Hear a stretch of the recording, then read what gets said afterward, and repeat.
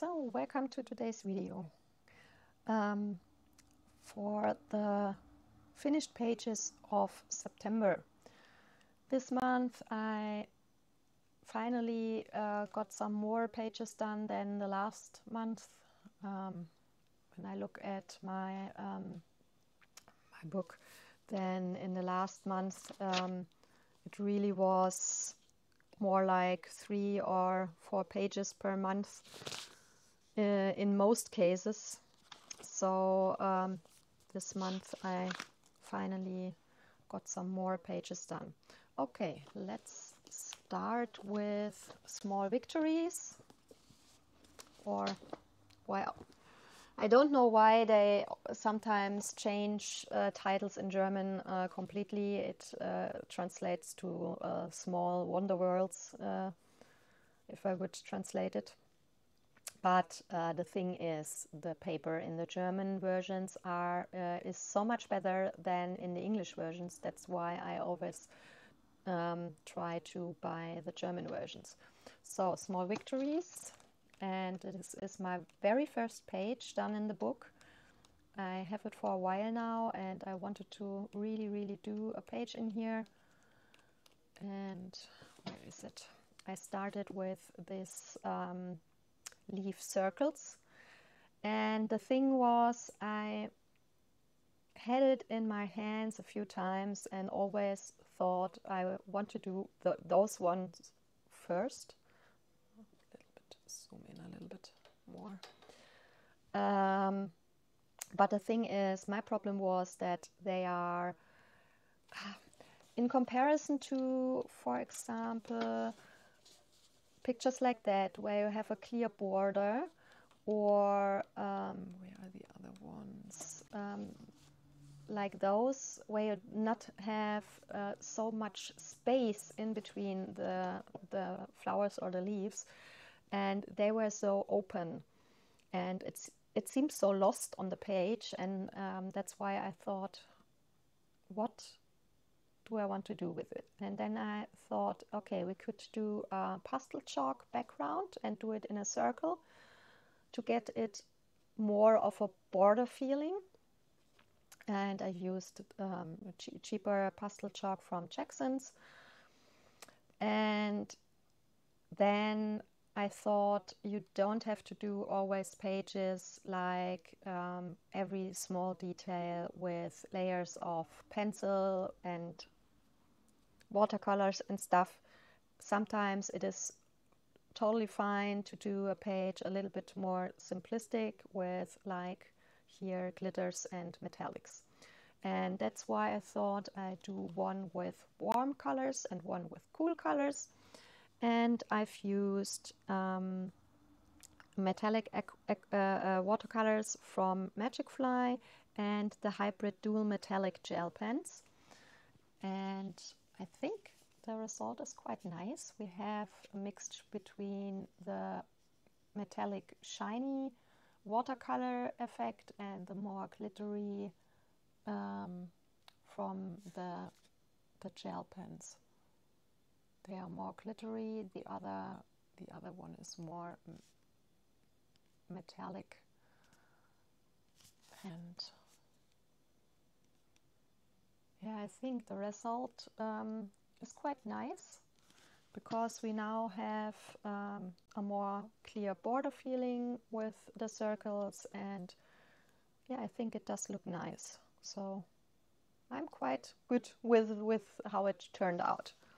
So that was small victories. Then I have done a page in Cocoa Princess.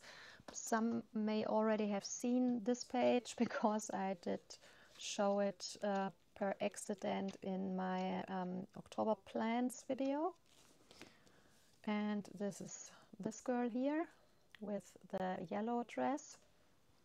And I've done it with cheap acrylic markers, and I have used one Posca pen here with the lighter orange. Yeah, so nothing special, just a quick page. Then I have done one in Mein Herbstspaziergang from Rita Beermann. That's the Autumn Walk book. And the reason why I said I have to do at least one page this autumn in here is that I think this is one of the least colored seasons book I have from her. I've done like the little mushroom before, and I've done this page before, and that's it in the whole book. And I think I didn't do any pages last year or so. So I thought, okay, at least one page this autumn is a must. And I've chosen the other stripes page because those I always color first. I don't like them so much.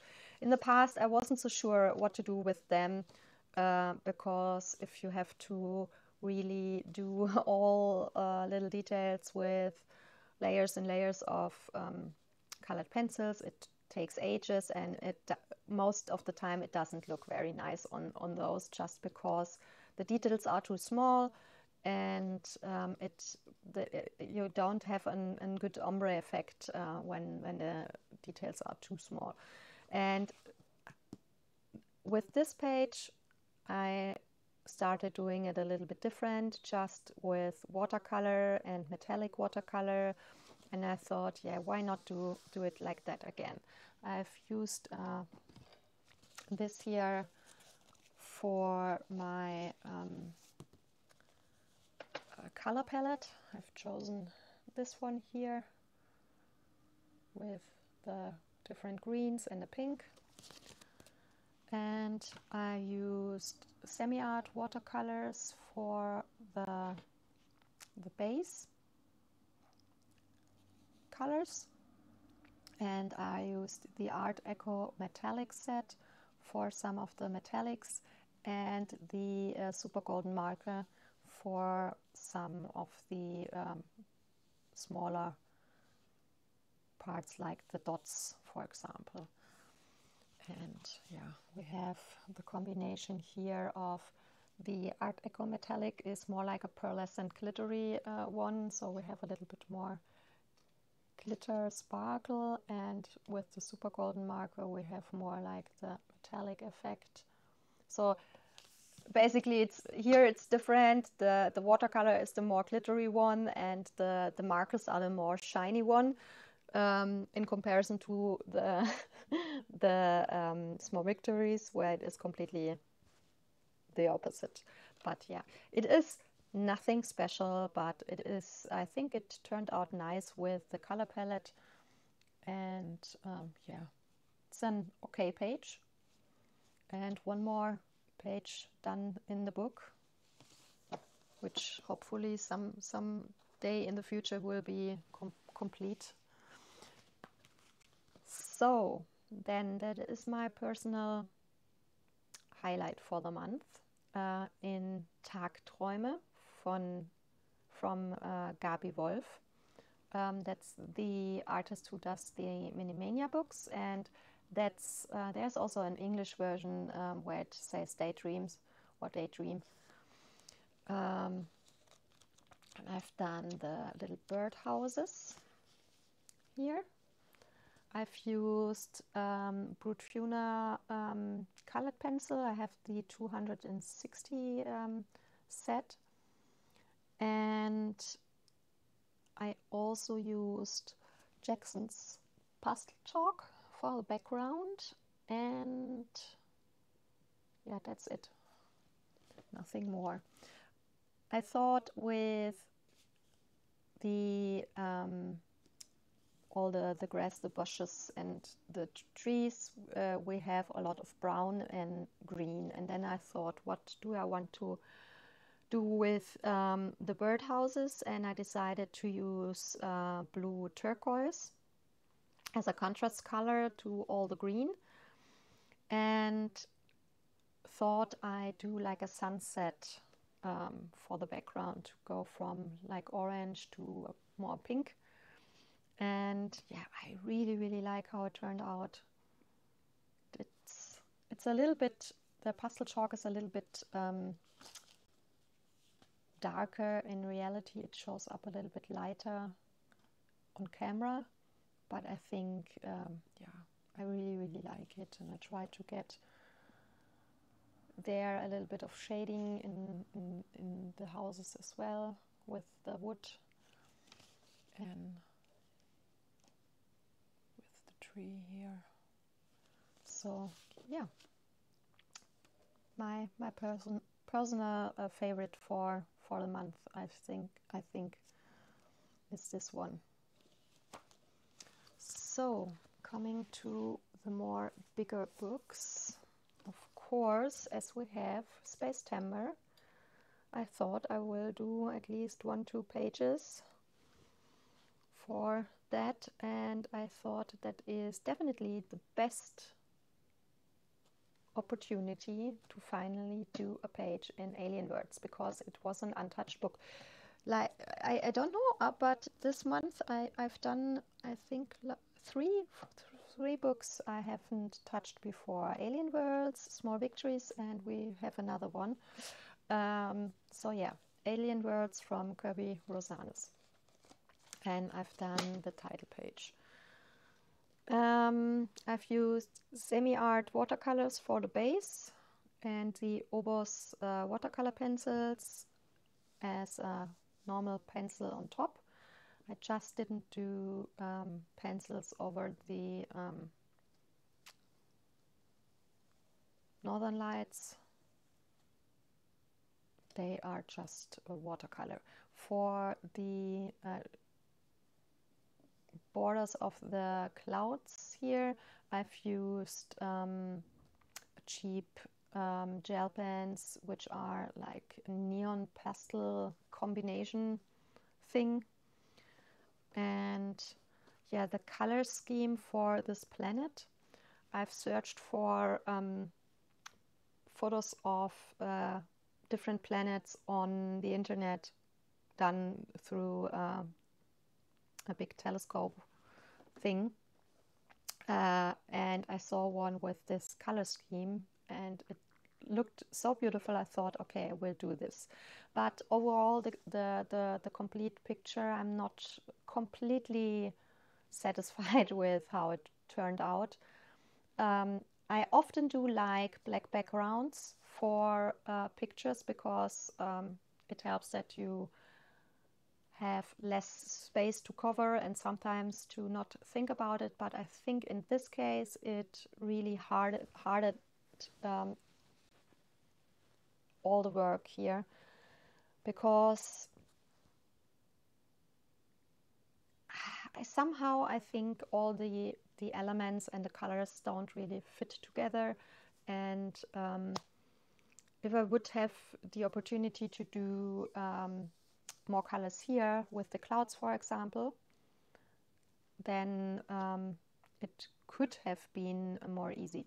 But this is one image that it definitely is in the book as well as a double page spread, and we don't have a dark background here, so yeah, we'll have another chance to definitely do a better version of that. But yeah, at least I have finally done a page in Alien Worlds. So that was this one. Then the other Spacetember page I've done is in Tales from the Forest Kingdom by Hannah Carlson, and it's this one here, because I thought we have the moon and the stars, and they are catching stars. I thought, yeah, that could be also one of the Spacetember's pages. And I'm not satisfied with the result. I think, like the moon and the stars and these two are really nice, but I don't like the trees. I tried to do a light shadow thing with the darker ones, but you don't really see it. It really, I mean, there is like a darker color in here, but they are probably too close to each other or so. I'm not quite sure, but it just looks like I've done it with one color completely. And the one on the front are lighter, but still not light enough to, I don't know. It just looks like so much dark green, and the colors don't go well together. I'm always, when I see pages like that, and I have trees like that, I always tend to do them in realistic colors. I think I should probably go out more and be more brave and do some weird colors, because I see other colorists do that, like would have maybe done red or blue trees or something like that, and it always looks so cool and beautiful. So yeah, that's definitely something I absolutely don't like with the page. But I think like I said, the rabbit and the girl turned out quite nice. I really like how the face turned out from him or her. The coloration. So that is definitely something I like. I like how the stars turned out. They're really opaque, shiny. Yeah. I used the wax-based Proof-Tuners. I have the small 120 set, so maybe that's also a reason why I don't had enough of different darker colors to get it look better. I'm not sure, or it was just that my color choice was not good enough. And I used, for the stars, I used Magic Fly metallic watercolor. I used a white gel pen for some areas from Sakura. I used semi-art watercolors as a base, also Daniel Smith and White Nights watercolors, and I used the super granulating watercolors from Schminke for the background, that is Galaxy Violet. And if you look closely, you definitely can see the color separation effect. You have different colored areas, and you even can see a little bit of granulation if you look closely. So definitely colors like that, if it is from Schminke or another brand, they do work on normal paper as well. Of course, the effect is not as strong as it is on a watercolor paper, but you still can see color separation and you can see granulation. The thing is here just to find the right amount of water to get not too much water to damage the paper, but enough water that you get the color separation effect. And if you are not sure how much you have to use, then I would just try on a page like that. If the book doesn't have test pages where it does not matter so much if they bleed through, to test it. And yeah, you can do very, very beautiful and nice things with super granulating watercolors on normal paper as well. So yeah, this is my page in Tales from the Forest Kingdom. Then I have done one in Nice Little Town 3 from Tanya Bogema-Stolova. And it was our on-stream project. I've named it Cozy Hippie House because of the flower, and the style of the flowers really reminded me of the hippie time. And we choose together, my viewers and I, the color palette, and we decided that with the hippie theme, we do a little bit more colors which were often used in that time, like orange and that type of green, yellow and things like that. And yeah, I think it really turned out quite nice. I've used the Opus watercolor pencil as a normal pencil in here. And the only other thing we used is a super cheap golden marker from a dollar shop, because it is not as shiny as other metallics are, and I thought with the whole setting here, a really shiny or glittery marker or paint wouldn't feel right in this setting. So a little bit of metallic shine, but very very mild one for the page. And yeah, I really like how the house looks. And yeah, I do like, I'm a big fan of when I'm meeting new people and seeing their flat or their house for the first time to take a look at.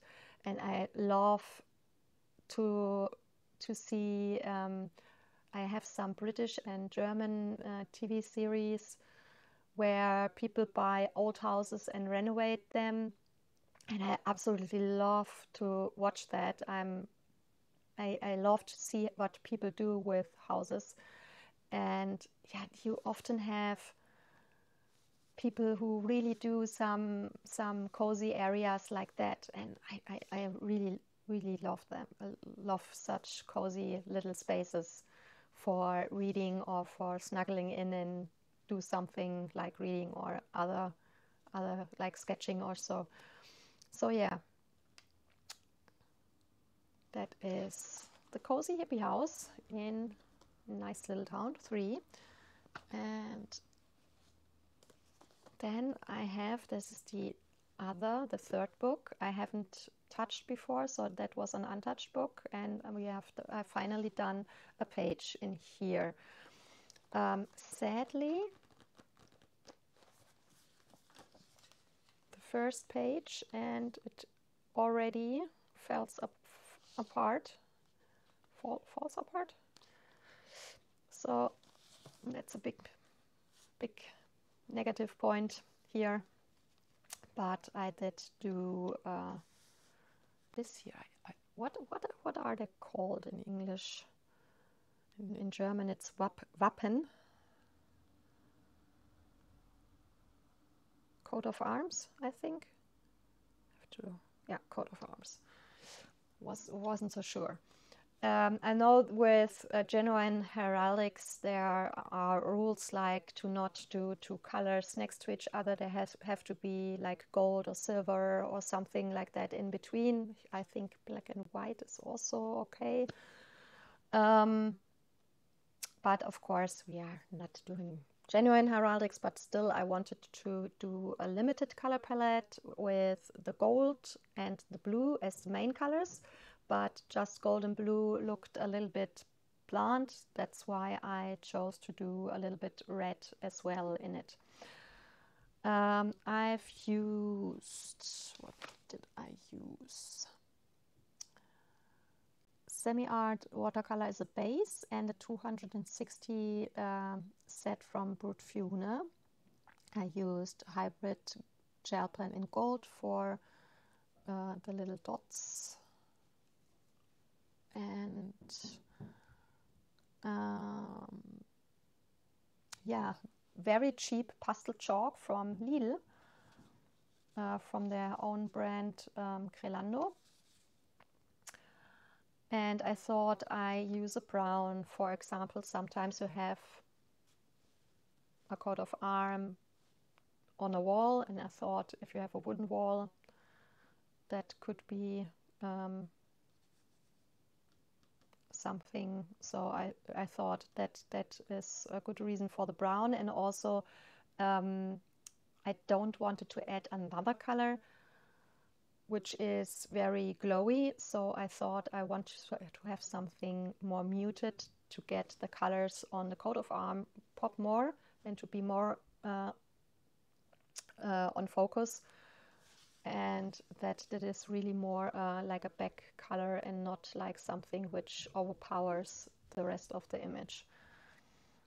So that's why I've chosen the brown. I've used washi tape to get some nice border, because I didn't want to go all the way here just because it falls apart, and I would have to press more, and it would definitely do more damage. And I thought it is not really necessary to go to the border. So yeah, washi tape really helps with that. And I think it turned out quite nice.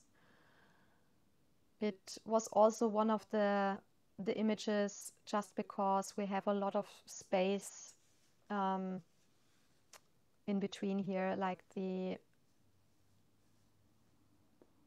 don't know what it should be, like wheat or something else. It's really floating in nothingness, or the leaves on here. And yeah, that really was why I wanted to do this as the first image in the book. And I had the book in my hands so many times over the year, and that was always the thing where I thought, but I don't know what to do with the background. But yeah, I think now it turned out quite nice. It really works well with the brown, and you don't have this floating feeling anymore that yeah, these elements like floating in nothingness. So yeah, really like how that has turned out in the end. So that was my very first page in Romantic Country from Erie. That's the first one. And those are all my colored pages, but as other people do show what they're colored or drawn on their own, I thought I will do this month as well. And yeah. That was also an on-stream project. I do on Mondays, I always do my own art on Twitch, and on Wednesday I do edit coloring. And this is Sarah from the 80s fantasy movie Labyrinth with David Bowie. And this is from the ball gown scene. And yeah, it is like the sketch and the outlines are like 3 years old at least.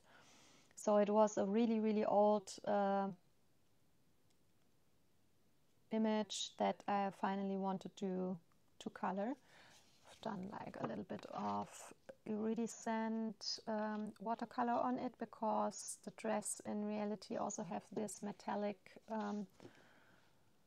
splotches on, and some more metallic watercolors in here, and yeah, some nice granulating watercolors here for the background. I think that is the volcano violet, and that is one of the really nasty ones from Supervision, but one of the better ones where the dye didn't fade as badly. So that is like a green-purple combination.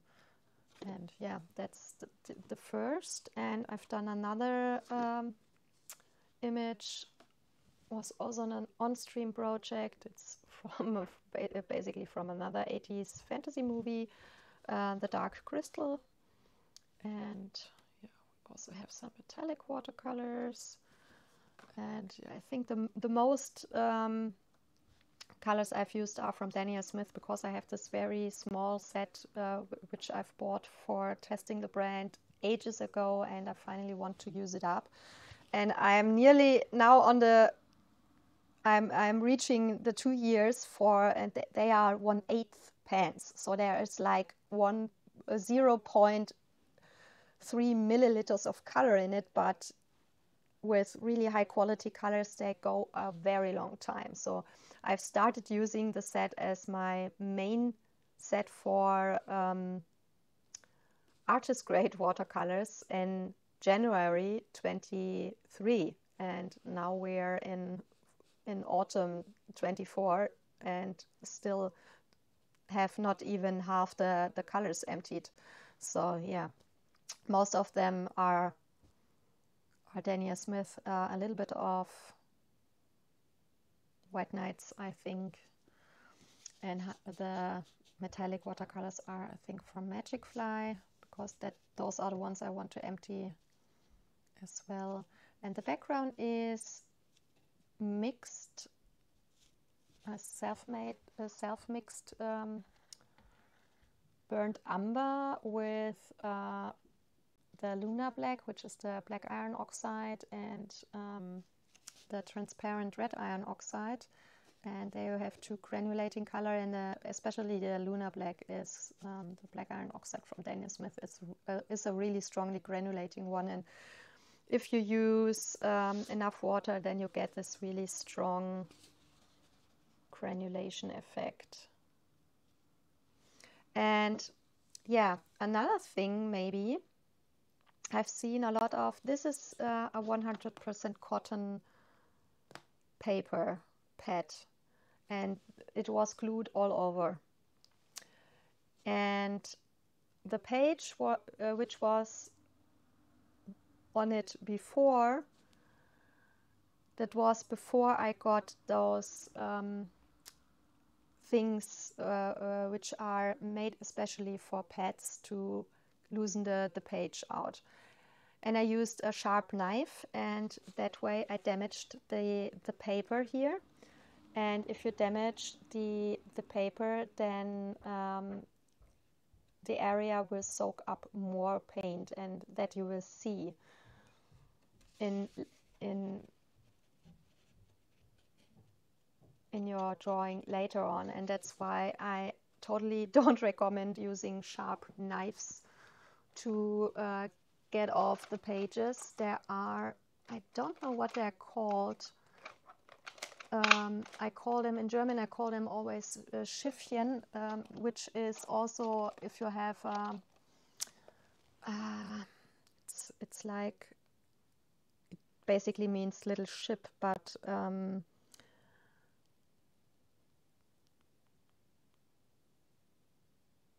if you have a loom, you have these things where you go up and down with your wool, and these are called Schiffchen in German, so that's why I call them that as well, because they look a little bit similar to them. I have multiple ones. This is a blue one. I have a green one as well, and that way you can go into the area where it is not glued. All the pads have sometimes in the upper part, sometimes here. I have one which has it on the corner. Go in and get the page out, and you get them mostly made out of plastic. I know some are made from bamboo, or I even have one made of bone from a cow or a bull. So there are multiple options, but it is definitely best to use something like that, because it doesn't damage the page which is underneath, and yeah, you don't get those nasty edges then. So yeah, if you know how this is named in English, please let me know, because I couldn't find any dictionary having listed something like that. I know these are also called Faltbein in German, which is like folding leg, the translation, if you would translate it directly, because this shape is also used for if you're folding paper over, to really not have to do it with the finger, to get the folding part folded as best as possible. But yeah, no clue how those are named in English. Please let me know if you know. So yeah, those are all my pages for the month. Thank you so much for watching. As always, thumbs up or a follow is very much appreciated. And yeah, I hope you have a wonderful day and to see you soon in one of my other videos. Bye bye and take good care of yourself.